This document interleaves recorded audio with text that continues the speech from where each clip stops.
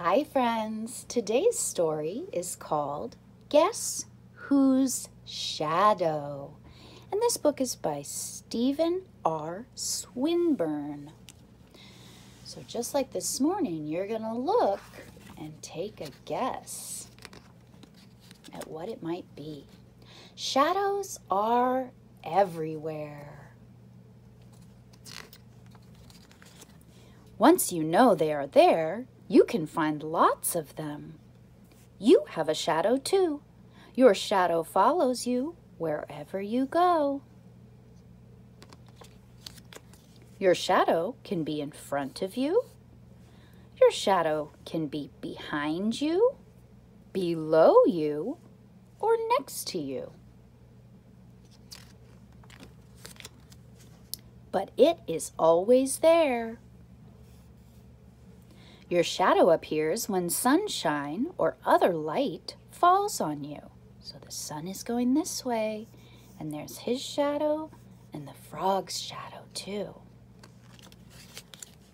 The shaded or dark area behind you is called a shadow. If the sun is shining, anything will have a shadow. Some shadows are big. Some shadows are small.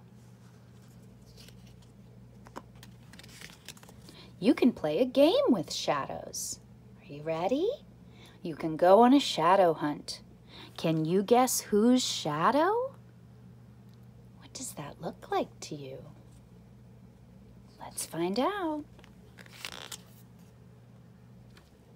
It's a child holding an airplane, and there's that shadow. Guess whose shadow?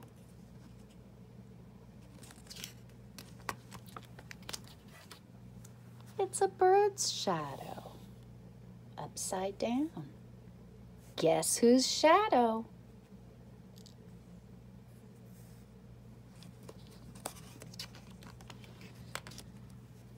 It's a child holding her teddy bear, and there we see that shadow.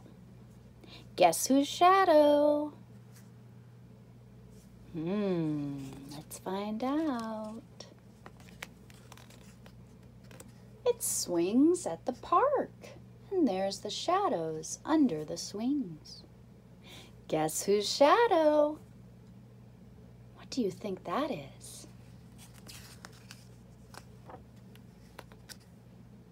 It's a dog's shadow up on the wall. Guess whose shadow? What does that look like to you?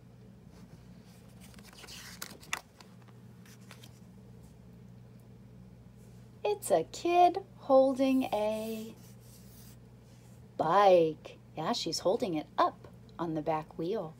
Guess whose shadow?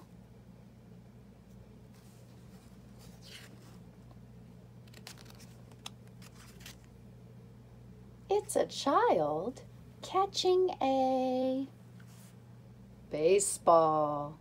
So that shadow on his hand there is the baseball mitt, and the teeny tiny shadow above it is the ball. Some days it's cloudy and you can't find your shadow. That happens. But soon the sun shines and your shadow is right by your side. Whose shadow do we see here?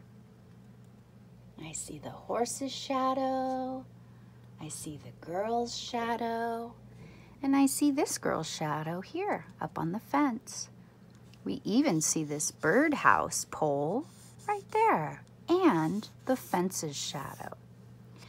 Shadows make great sunny day friends. The end. I hope you enjoyed this guessing book, and I hope you find some time to look for shadows today.